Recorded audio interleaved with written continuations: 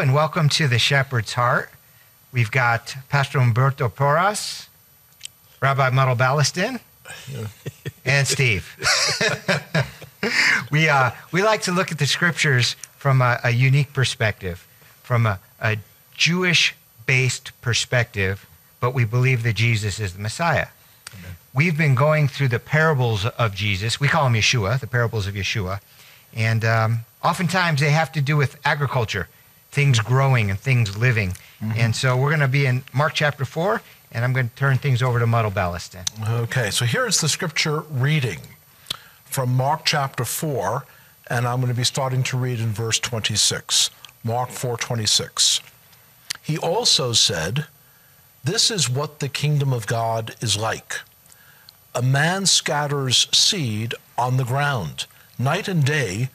Whether he sleeps or gets up, the seed sprouts and grows, though he does not know how. All by itself, the soil produces grain. First the stalk, then the head, then the full kernel in the head. As soon as the grain is ripe, he puts the sickle to it because the harvest has come." And that's the portion talking about a very different sort of thing from where I grew up in Brooklyn in New York City. You didn't do a lot of planting, huh? We didn't do a lot of planting. The one attempt I made of agriculture was in PS 272, our school garden. We had a little tiny plot of very bad soil in the middle of New York City and tried to make something grow, and it did not because we later found out with bad seed. But here, the picture is of the gospel seed, yes. Is of the fact that the gospel seed is miraculous. When the good news of Messiah is sown and shared, there's something inside that gospel seed that is energized. It has a dynamo within it that is able to accomplish great things. Here it's very small, a little seed, and yet great things can be accomplished once the sower correctly sows the seed, maybe covers it up a little bit, he walks away. So it has very little to do with the sower, right? And it has everything to do with the designer of the seed and the one who created the seed. I mean, if you think about it, it's magical. Yeah, to use a word that... It's popular. But it has mixed connotations. It does. But it's miraculous. But imagine you took your automobile and you went and stuck it in the dirt and you dug out 2. Or anything. Anything we have. And not just 2, 100. Sounds good. And then you take that seed, you put it in the ground, it comes up with a plant that makes lots of seeds. And then you take one of those seeds and put it in the ground, it comes up with a plant. And this has been going on for thousands of years. All you need is one car, and you can give everybody in the world a car. I mean, it's miraculous. It's magical. It's talking about the power of the creator, right? Yeah, absolutely. It's talking about the power of the programmer. Mm-hmm. Because every seed has a program in it. The seed has been pre-programmed. Mm-hmm. And so all you need to do is drop the seed in the ground. You don't drop it in and tell it, look, you're not a tomato, you're a watermelon. Remember, you're a watermelon.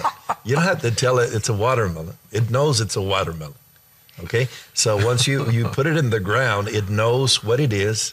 It knows how to grow. It knows what fruit to produce. It has already been pre-programmed. So again, that's something very important to us because a lot of times we want to imagine that so much depends upon us in order for the kingdom of heaven to function and to go on. We're kind of like Elijah. Lord, I'm the last prophet. After me, your whole kingdom's going down the path. There's no hope no more. Well, no, there's hope. There's still hope because it's not about us. It's about the seed that is going to be planted. It's all about the seed. And so when we begin to see the scripture, we understand again the power that is in the Word of God. The Bible says that we have been reborn out of a incorruptible seed. The Word of God that Which is the lives Word and of God. abides forever. And if you look at human beings or anything, a lot of times when a baby is born with a deformity, it's because the seed had a problem transmitting the correct information. There was something in the code that went wrong, and so when it transmitted it, it has no arm or something like that. And so the Bible says that the Word of God is incorruptible. It will always pass the right code along, the code that will produce men and women like the image of Jesus Christ, because that's what the code is all about. The Bible says that the code is until we all come into the full knowledge of Jesus, until we have matured fully into the image of Jesus. That is what the seed is for in our lives. I like that programming thing. Yeah. And the data thing. And another aspect of it is power. What I mean by that is, I went to the car. But it takes a factory a lot of energy to make a car. Yes. Where's that energy come from? I mean, you have a seed. It's not plugged into a generator or a power plant. It has life in itself. Amazing.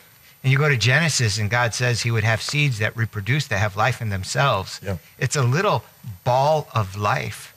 And as we've seen elsewhere, they can be so small you can barely see them, some seeds. Yeah.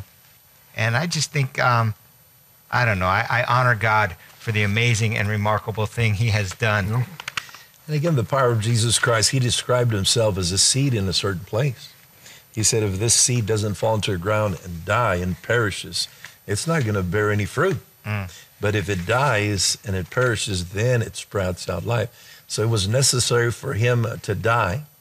But the Bible says there would be a fruit that would cause great joy in his life, and to see all of this fruit of people that are converted and transformed. So even in that death, there was power to overcome death. There was power to overcome sin. There was power to overcome all of these things. And then he gives us new life. We have new life in Christ Jesus. I like the ignorance of the farmer here. He sleeps, he gets up, the seed sprouts and grows, though he doesn't know how. All by itself, the soil produces grain. And we can see God work in that. As I see the ministry where God has placed me, I don't need to be trying to take credit for everything, because a lot of these things I didn't know. I couldn't plan. I couldn't get them to happen. But God has everything programmed already. And what he desires of me is obedience, is trust, and to follow him. And as I do that, then I see a road that is opened up before me. But I don't have to be, killing myself trying to figure it out or making it up as I go. I can just choose to trust God and follow God. Now, in that, there's certain things that he wants to produce that he's going to cause me to do something in order for it to be produced. But again, God is working it out. God is doing it. So it's not something that I've got to put on my shoulders. It's God's kingdom. It's God's power. Nice. Muddle, anything else on this kingdom of God being like a man who scatters seed? The seed aspect of it is it's on one hand, it doesn't depend upon us to do anything. And yet God invites us to help with the planting. Yes. So, he could do it all by himself. He doesn't need us. So we should really feel honored that we've been invited into this miraculous process, and that he deigns, he agrees to use us, desires to use us, would prefer to use us if we would allow ourselves to be used. It's a holy calling. It's a prestigious job title. Yes. And you don't have to go to seminary to do it. You don't have to have 5 Bible degrees. You don't have to be good looking like Umberto here, stand up at the pulpit and handsome pastor. I have to buy you a lot of steaks. So I'm going to have a big tab by the time this is over. So any ordinary, Jose can do this. Mm-hmm. Any ordinary person is able to take the simplest things of the gospel, which is the dynamic seed, and you can be confident that if you properly just put the seed in the proper type of ground, it's not on you to cause it to spring up. But if it has found fertile ground in a heart that's yielded to God, God will cause it to burst forth. Sure. You need to plant the seed. To use another metaphor that's related, one man plants, another man waters, Yes. but God gives the increase. That's right. God's the one who makes it happen. And I like how you said you don't have to have a Bible degree. In That's fact, right. sometimes that even gets in the way. Yes. You just have to have a willing heart, the Right. desire to be used of God. And I loved how you said it. You know, yes, we work, but we don't have to stress about planning it and figuring it all out. Just let God open the way, and this is the way, walk in it, you know? Exactly. I was reminded of Moses when you were saying that. Up against the sea on one hand, up against the Egyptians on the other hand, and the people were moaning and complaining because we're so good at it. And Moses prays to God, and he says, why are you crying out to me? Lift up your staff, part the waters. Yeah. Like, duh, you should have known. What's wrong with you people? Yeah, when Jesus spoke to his disciples, he told them, you're coming into a field that others worked. They yeah. prepared the work. They labored day and night, and now you're called just to pick up the harvest of what they've done. So again, all glory goes to God. It's not about the one that sows or the one that is going to reap. It's really the glory belongs to God. And yes, we need a lot of help because the Bible says, Jesus said, the field is ripe and there's the harvest is ready, but there be very few laborers. So when this thing ripens, we need to pick up the harvest or it's going to get ruined. So again, we need a lot of laborers to get involved in this ministry, not just one pastor, it's everybody. When you quoted that you're entering into other people's labors, Yeah. I can't think of the context offhand, and I'm going to need you to remind me. Okay. But I remember when God was taking the children of Israel back to Egypt again, Right. Out of Egypt, he said, I'm going to bring you into towns that you didn't build, into houses you didn't build. You're going to have vineyards that you didn't plant. It's almost just stepping into a full new life that you worked not for at all. And he said, be careful, because you're going to forget the Lord your God. Yeah.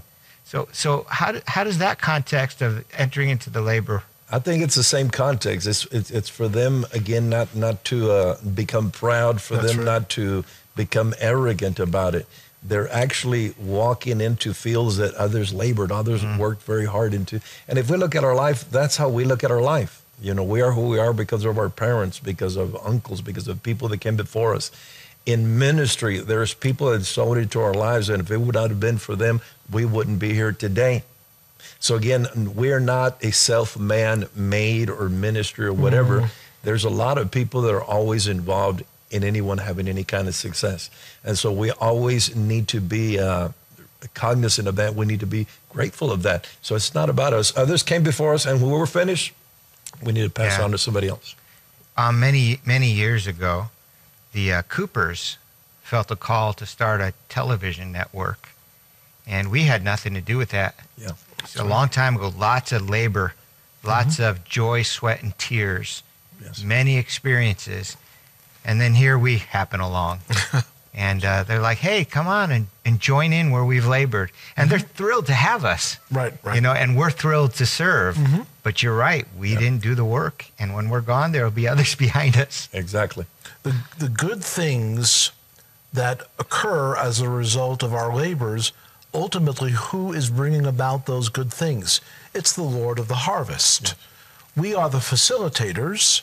We can carry the seed, but if we just carry our own invention, it's not going to do anything. Right. It's a miraculous. I have a quick story. I have a friend who many years ago, here he is.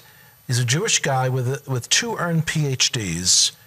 He is agnostic, and he was just given the task of supervising 4 people and doing a research project for a large corporation with also government money with one of the latest electron microscopes. And it was a wonderful medical project. He had to understand why certain cell walls were able to resist disease and other cell walls just let the disease through. They were trying to come up with a cure for certain diseases. As he's watching through his electron microscope live, as he introduces pathogens, diseases, onto that laboratory slide, he sees this supposedly dumb cell marshal its resources, and in an example of intelligence, fights off the disease pathogen. And as he's watching this, all of what he had been taught in universities, master's degrees, whatnot, about the cell being a product of random, dumb chance, struck him as being the height of folly. There's nothing dumb about this. Mm-hmm. This is the design of an intelligent designer. So if there is a design in the cell that I'm looking through this multi-million-dollar microscope, seeing proof of design, who is the designer? And then this agnostic Jewish scientist went on a search for the designer. He ultimately came face to face with believers in Messiah who were able to take him through Genesis, show him the designer, and he came to faith. About 6 months after he came to faith, I got to meet him. He wound up in the fellowship back in my earliest years where I was doing praise and worship on the guitar. This is 30 years ago, and had the privilege of partially discipling him. But he was able to see God's design in a single seed, and he was able to see the dynamism that God designed into that seed. If God designed dynamism into a seed, how much more so the gospel message? It changes lives, it changes countries, it changes civilizations. So we need to get out there and start scattering some more seed, don't we? And trusting in God, because you quoted a scripture, you said that someone plants and someone waters, but then it says God gives the increase. Yeah. So again, we can plant and we can water, but if God doesn't give the increase, nothing's going to happen. Mm-hmm. So again, we always got to be dependent upon God and the power of God as we preach the gospel or whatever. It's not about us, it's about God. Yeah. How's that passage go? Unless the Lord builds the house, they labor in vain who try to build it. Yes. And man may try to figure out where he's going, but God directs his steps. Mm-hmm. Yeah, we always have to steer things back to God and give credit where credit is due. Good. I feel sometimes like a little grain of speck, a little nothing. There's God of the universe. He knows these things, and we take advantage of them. We take them for granted. Yeah. But he's pretty awesome, guys. Do I get an amen? Amen. All right. Anything further about this seed that's self-producing and self-growing? No, actually, this is immediately before the next parable in Mark. So if you want, I can go ahead and read that one. Yeah, let's do it. It really, one feeds right into the other. Mm-hmm. So the next parable to consider is immediately following in the Mark account. So Mark chapter 4, verses 30 through 32. I'll read that to you. Again he said, "What shall we say the kingdom of God is like? Or what parable shall we use to describe it? It is like a mustard seed, which is the smallest seed you plant in the ground.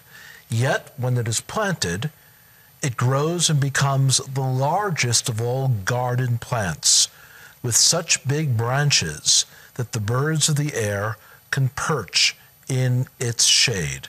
So all of this is about the kingdom of God. This small mustard seed, the Israeli variety, which is so small, some of them, you can barely see them with the naked eye. Yep. And yet when they grow so big that birds can make their homes in them. I remember the mustard plant I first came across. It was on the banks of the Jordan River, more or less, right in that that area where the Jordan would be when it swells. Yes. And the one we were looking at was probably about 8 feet high, I'd say, and very bushy, you know. And we grabbed a pod off of there and crinkled it into our hand, and we were just all stunned. We understood what Yeshua was saying about the mustard seed, but we really didn't get the power of it till we saw the size of the seed itself. Yeah. I guess it pales in comparison to your cell electron microscope a moment ago, which is a remarkable story. But again, it speaks about how the kingdom of heaven seems so insignificant and inconsequential in the mind of men, in the pride of men and the pride of life. It seems so small So, it's really not very powerful or strong. And if you look again at the nation that God chose, it's one of the smallest nations in all of the world. And God says, I didn't choose you because you were the strongest. I didn't choose you because you were the greatest, but because I loved you. And so again, we see how God chooses this little thing, and yet this little thing makes news all around the world. All the world is fascinated by it. All the world is captured by it. All the world is talking about it, but yet it's so small and so insignificant. Which is evidence that God's got his hand on it, that God's involved in it. I don't remember the numbers, but they're stunning. Like the number percentage-wise of Nobel Prizes won by Jewish people. Yes. And the influence of Jewish people on medicine and science and art and entertainment and food. Yes. Well, here we're talking about the kingdom of God, which starts off small and then grows. Yes. Yeshua came, got 12 disciples. Now, there were others who followed him, maybe 120 by the time it was all said and done after 3 years of ministry. One of them notably, though there were many, but one of them notably went out everywhere he could possibly go, preaching the message of Yeshua. The next thing you know, the mighty Roman Empire was conquered by this invisible mustard seed. Yeah. It flourished, and though it was unhealthy the way it came about in the end, after a couple hundred years, it became the religion of Rome. Yes. And it became then the largest religion on the planet. For a number of years. Yep.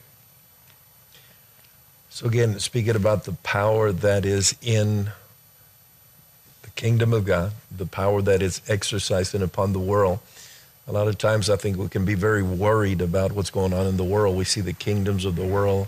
We see the kings of the world. And we imagine them to be so powerful. We imagine them to be so big and so large. But yet, they're really insignificant in the eyes of God. They really are not that powerful as we might imagine.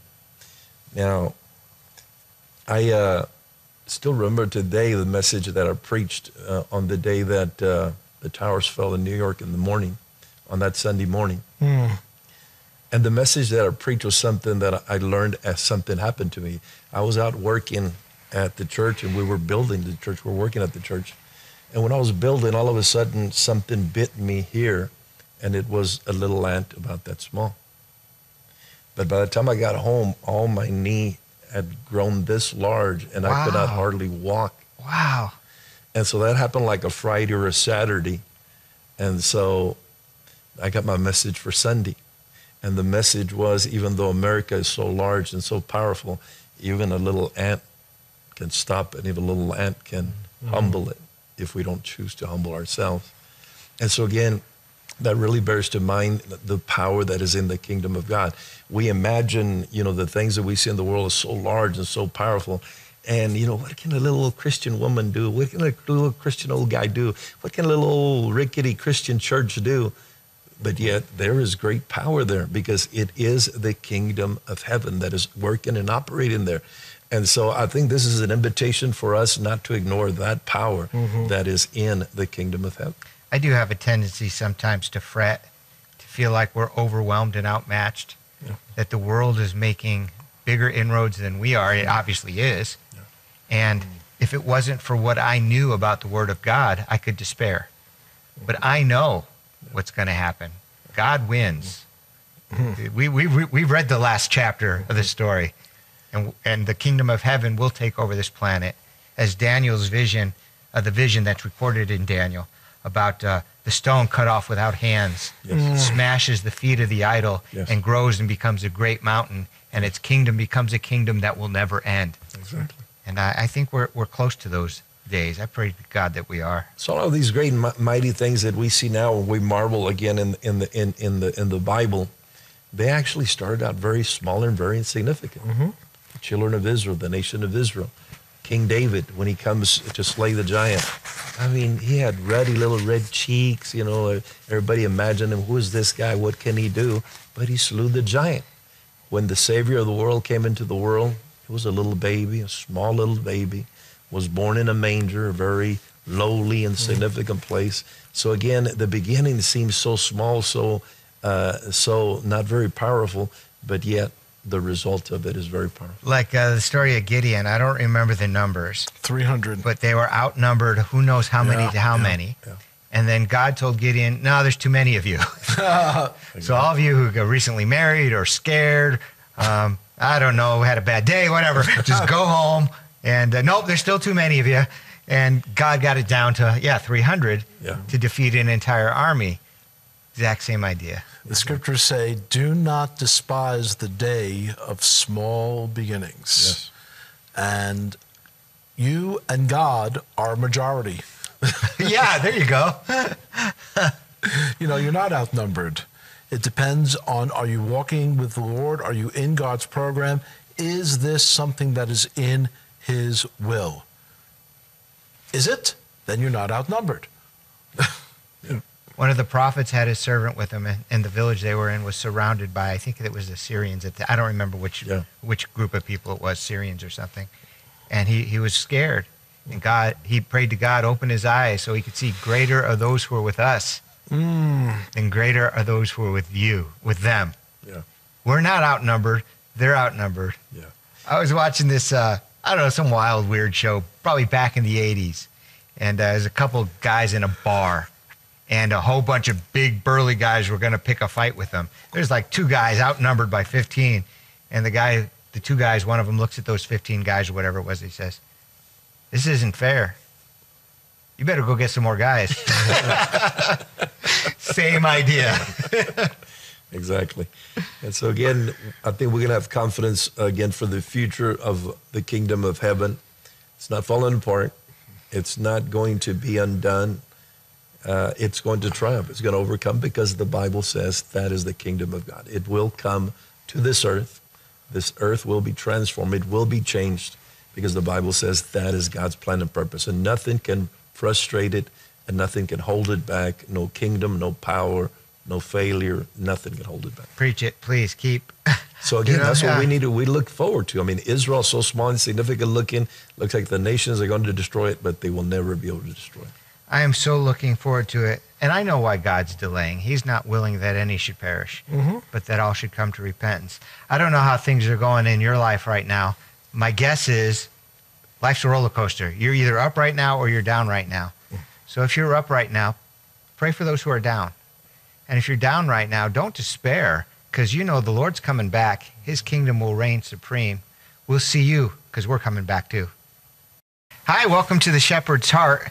My name is Steve Shermet, and I'm here with Messianic Rabbi Muddle Ballaston and our friend Humberto Porras, Senior Rabbi of Camino del... Iglesia del Camino. Iglesia del Camino.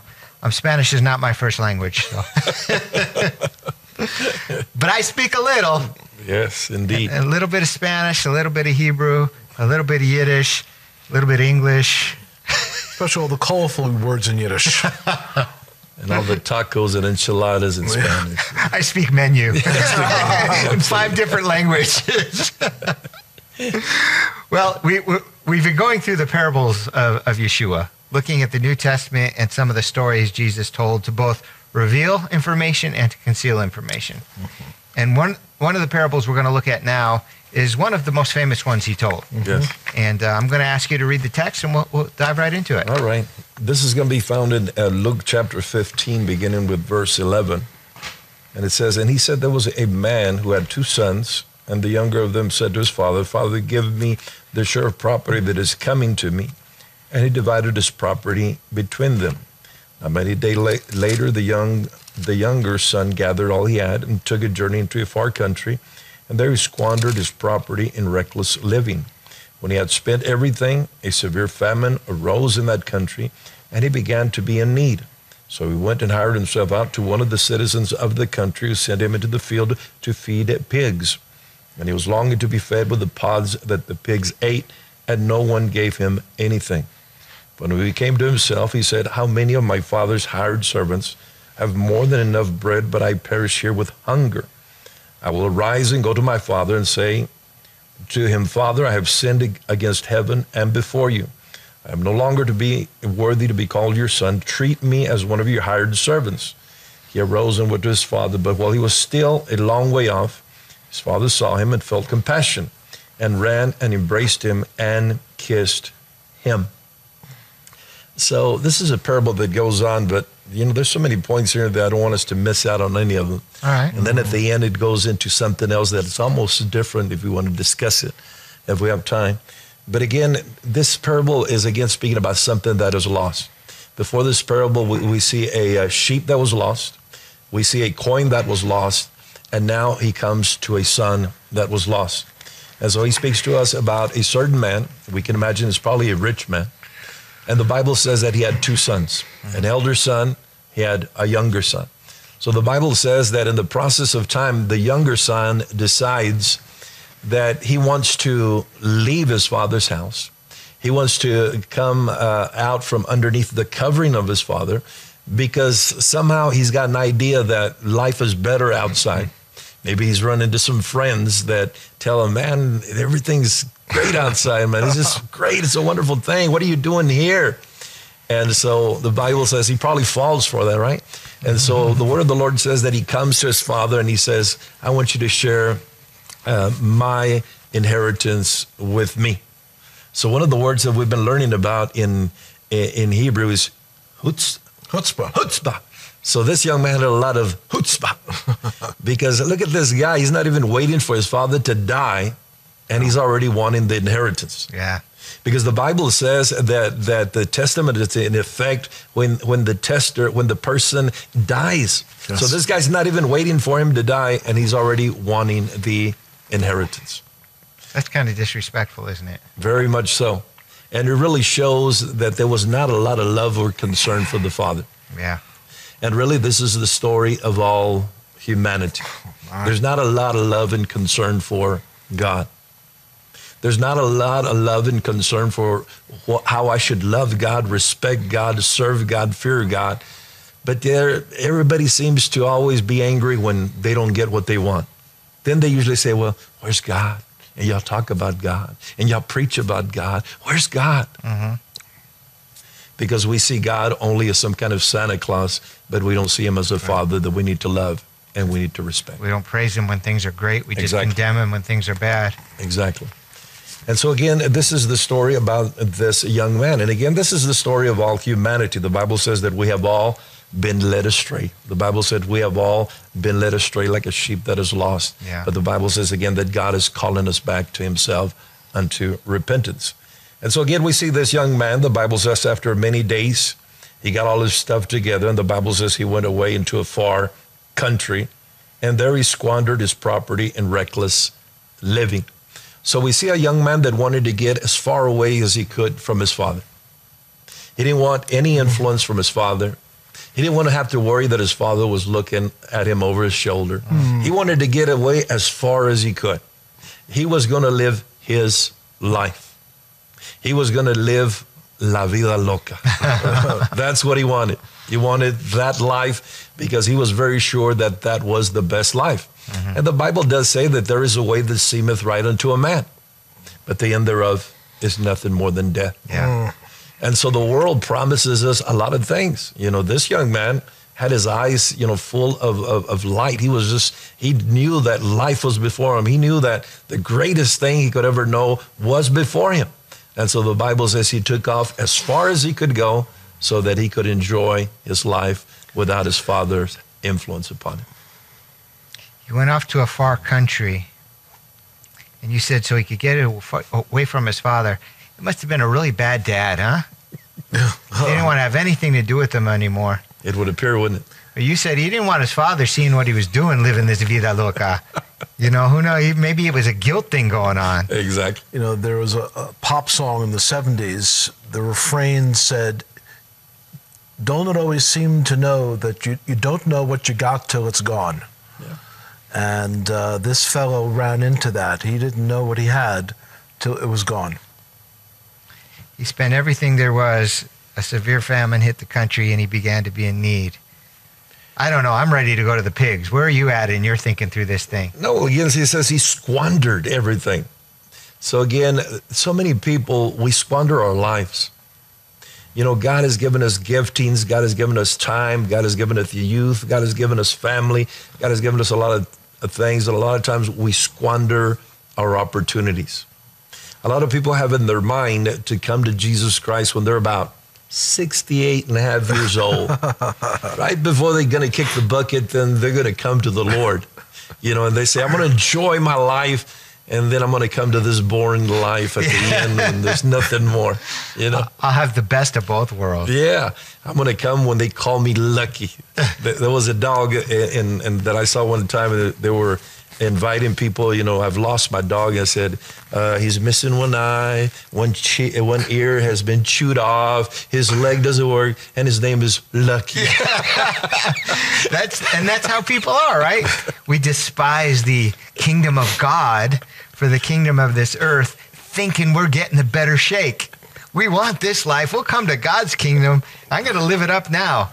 That's crazy talk. Exactly. So we're going to come back to God, and of course, God loves us, so He's going to take us. And the fact is, God does love you. And I have heard testimonies about people actually coming to Christ on their deathbed. Sure. Yeah. I've heard that, and I do believe that. But I don't think that we should make that our plan. Well, I don't think a person really can. Yeah. And here's what I mean by that. If you say, I'm not going to come to Messiah now, I'll wait till I'm 68 and a half or on my deathbed, then you get hit by a bus. Yeah. Or the thing about coming to Messiah is you love and trust Him and want Him to save you from your sins. How can you spend the next 40 of your years of your life not loving Him, not trusting Him, not wanting Him to save you from your sins? Sure. And then tomorrow I'll love you. Honey, I don't love you today. I'm not going to love you in our marriage for the next 30 years, but on the 31st year, then I'll love you. You can't do that. It doesn't work. But they don't really imagine this relationship as a love relationship. Right, they don't understand. I think they see it as purchasing life insurance or fire insurance, as Muddle has been talking about. And unfortunately, this mistaken way of thinking is putting them in a great danger. But the Bible says when this young man squandered everything, then all of a sudden a severe famine arose upon the land. And the Bible says he had a need. Mm-hmm. And so the Bible says that he found himself in need. And there's a saying that says that a friend indeed is a friend in need. A friend in need is a friend indeed. Just like that. Yeah. So we see this guy in need. And so when he had a lot of money, we could imagine they had friends to throw up in the air, as we say. Right, yeah. But now that he had a need, then all of a sudden he can't find a friend. He can't find no one that will open the door to him. And this is the reality when we choose to live a sinful life and choose to walk with certain individuals that do not fear God and really do not love us at all. I've spoken to people about a conversation I had with a gentleman that came to the church one day, and he had been imprisoned. And he was telling me about what happens when you go to prison, how you're just abandoned and everybody forgets about you. Nobody but your mama and your grandma and some crazy Protestant preachers are going to go visit you there. Nobody else is going to go visit you there. But he said he got out and he came and he said he saw a friend that he had from his childhood that he was living the vida loca with, and when he got into jail, and he had spent like 8 years there. And so he says he sees this guy, he's like, wow, when did you get out? He said, well, I just got out there. He said, this next Saturday I was going to come and visit you. He said, 8 years and now he's going to come visit me. Gee, thanks. Right. Fair weather friends. Exactly. So again, that's what we got to be careful about. A lot of times, again, there's a lot of people that are trusting in these people. They're putting all their confidence in them. But when the time comes, they're not going to be there for you. There's a friend that sticks closer than a brother. Mm-hmm. So there can be good friends, but not these guys. So he spent everything. There's a severe famine in that whole country, and he began to be in need. So he went and hired himself out to a citizen of that country who sent him to his fields to feed pigs. Well, we learned a few things here because this is a Jewish context. Yes.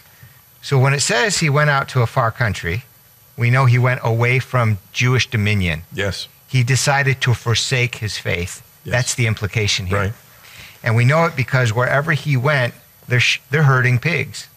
Now, this far country could have been just across the lake. Yes. Because in the area of the Galilee, there was the Right. Decapolis.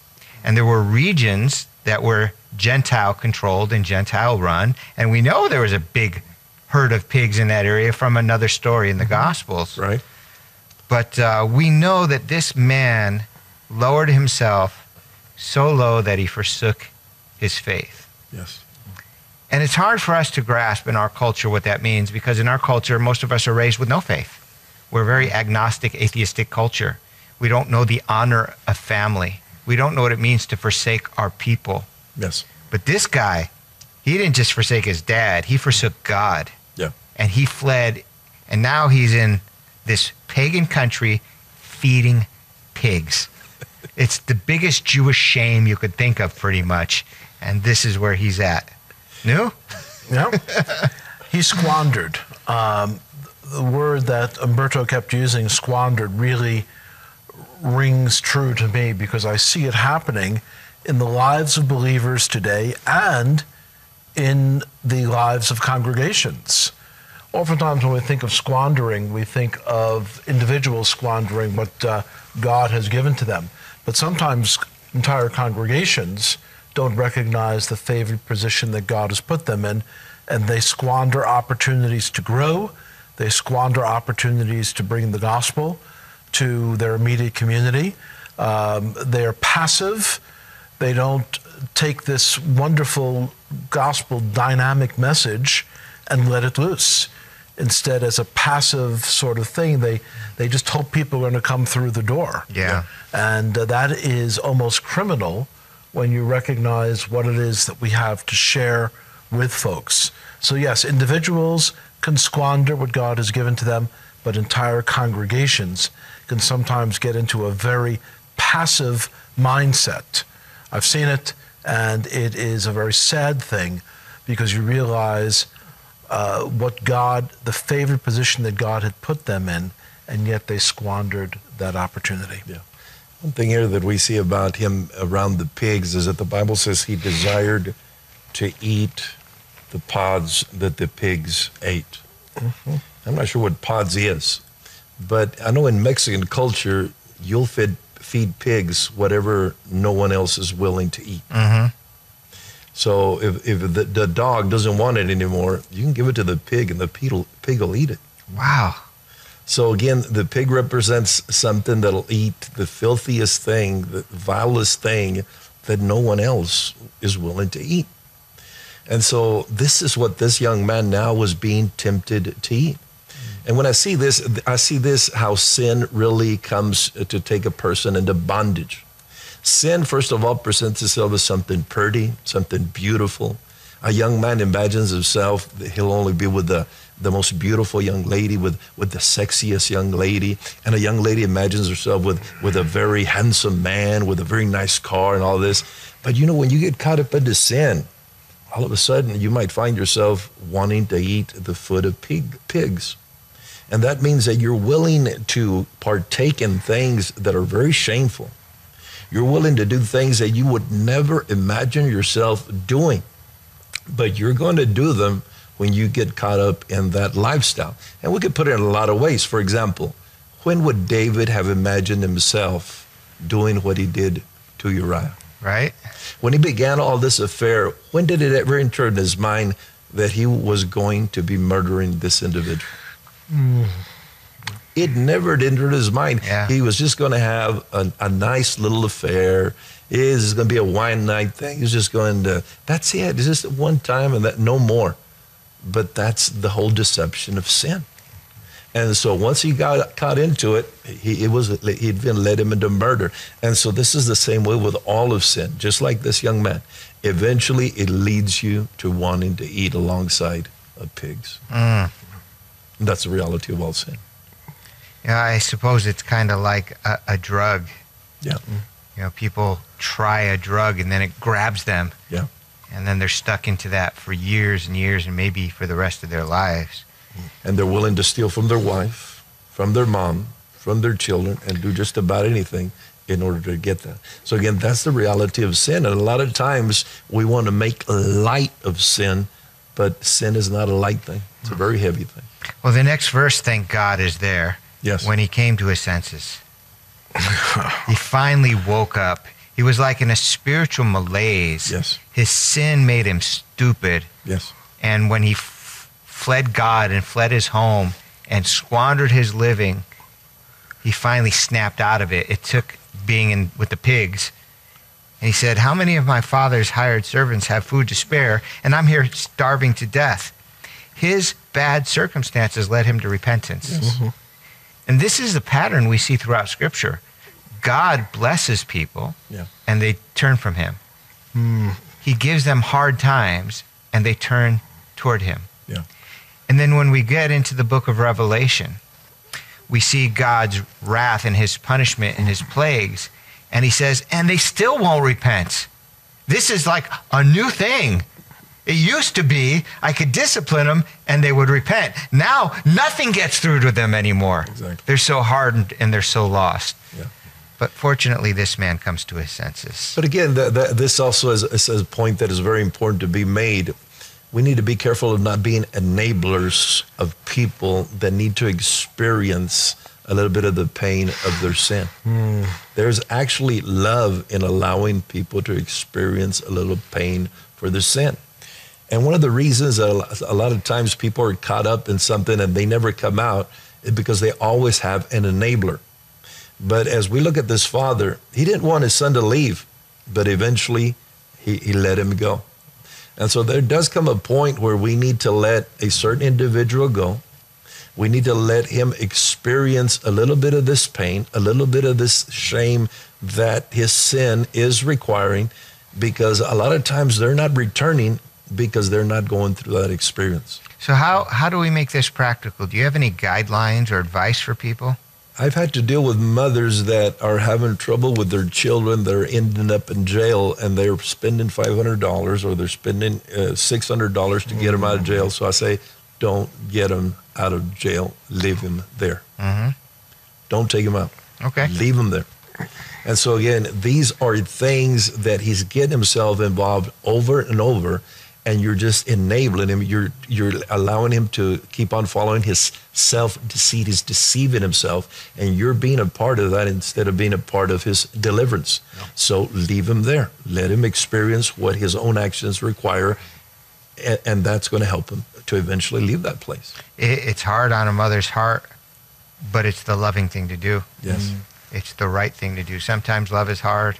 Yes. Yeah, I read of a story that it was quite similar. There was these parents, their kid kept going into jail, and I swear it's the last time, bail me out. But one time they finally said no more. Yeah. And he was mad, and he got angry with them. But it was the thing that turned the corner, and he ended up coming to his senses. So again, there is correction. The Bible says that God, every son that he receives him with a rod. So there is also correction. So there is a need for that. And people will come to God when they really have a felt need, when they have that felt need. And if they don't, they're not going to come to God. So there is a place for that. And we see this in this scripture. He said, I'll set out, I'll go back to my father, and I'll say to him, Father, I have sinned against heaven and you. I'm no longer worthy to be called your son. Make me like one of your hired servants. I'm not asking you to take me back as your child. Can I have a job? That's it. Can you give me minimum wage, maybe a roof over my head, and then I can have some bread? That's all I'm asking. And he's sincere about it. No. There's a very telling thing here about this son. When he left, he was very demanding. He said, give me. Give me my inheritance. So when he comes back, he said, make me. Nice. So that is very important. Because again, when we leave God, we are demanding something as though he owes us something. But when we come back, we are coming back as a broken vessel. We're saying, God, make me. My life is broken. My life is destroyed. I have nothing to offer you. I have nothing to give you. Make me. Which should have been from the beginning our way of being. But again, when we fall away from that, then we can fall into this situation like this young man. So he got up and went to his father. But while he was still a long way off, his father saw him, was filled with compassion for him, ran to his son, threw his arms around him, and kissed him. That he was a long way off, and his father ran to him. Amen. I read a book written by a missionary who ministered to some of the, we'll call them natives of the Middle East, who still held to the old ways. And he said, this is unheard of. It's indignant. Right. A father would never hike up his skirts, as it were, and run. That's a shameful thing. Yeah. But the fact that the father did this shows that the level of his love for his son. Yes. while he was a long way off. It's not like he required his son to come to him and grovel at his feet Yes. and say, I hope you've learned your lesson. Yeah. It's almost as if the father was sitting day after day looking down the road, wondering if this is the day his son might just come back. Absolutely. You can envision that the father was praying for his son, Yeah. probably several times a day. And I just love this passage. He was filled with compassion for him, ran to his son, threw his arms around him and kissed him. It's not like God is waiting there with a hammer hoping for us to transgress so he can smash us. God loves us. And it's more like he's waiting there looking down the road for the atheist, Yeah. for the God hater, for the witch, Yeah. for the Muslim, for fill in the blank, Yeah. for the jihadi. God's looking down the road, waiting for them to repent. And then when they do, it's not like he wants to smash them. He runs to them, Yeah. throws his arms around them. Welcome home. So again, a lot of times we in the Christian circle will say that, we were looking for God, but really nobody's looking for God. God is the one that's looking for us. Yeah. Okay. Mm-hmm. And so, yes, God somehow provoked you to look for him. Let's put it that way. We can accept that. God provoked us to look for him. But it's really not correct to say that we were looking for God, because we were not looking for God. Because when you look for him, he's right there. You seek, you find. Exactly. And he's the one that's looking for us, is the reality. In all of these stories, God is looking for us, or he's waiting for us to return, because he's interested, he's actively seeking for us to return. That's what he's wanting. I'm also thankful that Yeshua included in the story the son's repentance, his Yes. remorse. The son said to him, Father, I have sinned against heaven and against you. If we confess our sins, he is faithful and just to forgive us our sins Yes. and to cleanse us from all unrighteousness. But I can almost see the father interrupting him. Quick, bring the best robe, put it on him, put a ring on his finger, sandals on his feet, bring the fatted calf and kill it. Let's have a feast. Sit down, we'll take care of you.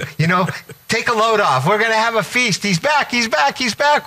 Absolutely. We read in another parable how the angels rejoice in heaven when one sinner repents. Absolutely. Now we're seeing the father rejoice and throwing a party because his son, who was lost to him, has been found. And in this story, again, we see, and we don't have time to read it, but the second son was not so glad.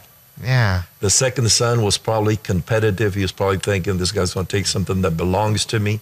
And again, he says, this guy's unworthy. He spent all of your money with prostitutes and bad living. Why are you receiving him that way?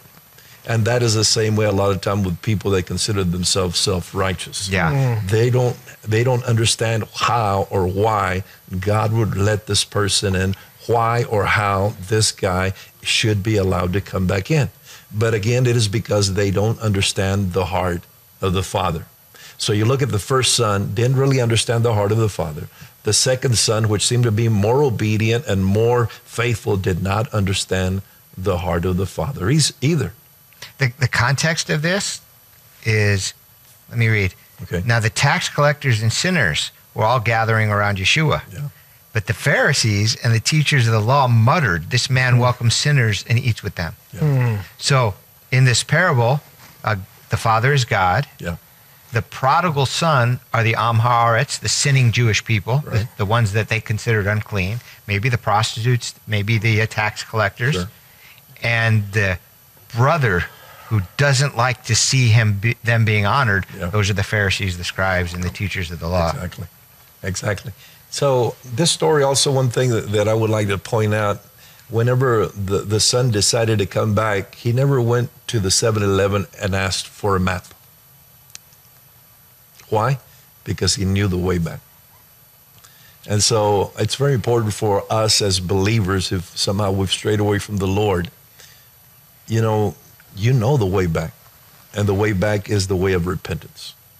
The only way back is through repentance. There's no other way back to God. You can't buy your way. You can't earn your way, but you can repent.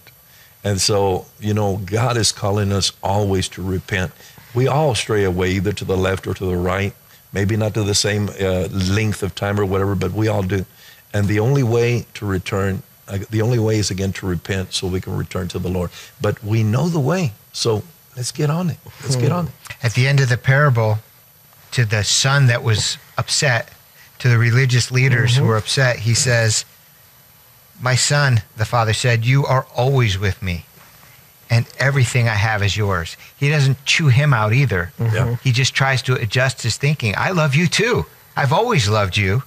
But we had to celebrate and be glad because this brother of yours was dead. Yes. And he's alive again. He was lost, and now he's found. Amen. There is no place you can go that God can't save you. Amen. If you confess with your mouth that Yeshua is Lord and believe in your heart that God raised him from the dead, as the scripture says, you shall be saved. I'm Steve, Muddle, and Umberto. This has been The Shepherd's Heart.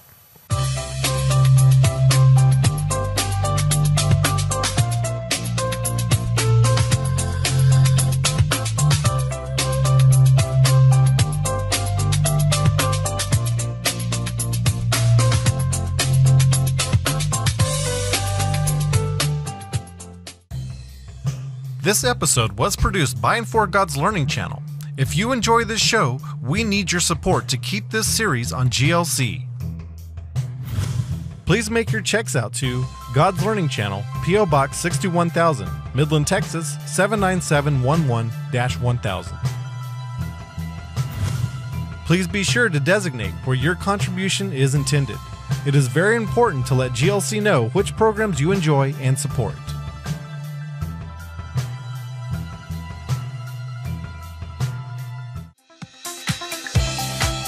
Order your copy of this program from the GLC bookstore by calling the numbers or visiting the website on your screen. Please include the program number when ordering.